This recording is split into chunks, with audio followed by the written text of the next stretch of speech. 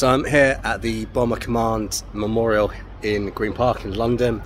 and it's a slightly different vibe to what you get up in Lincolnshire with the spire, and you just get people coming through the park here and they're reminded of what these guys did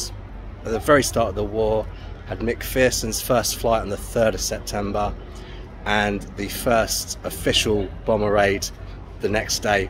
and right until the very end, up to April 1945, these guys were pretty much all that Britain and the Commonwealth had to fight back. And it's right that they are memorialised here,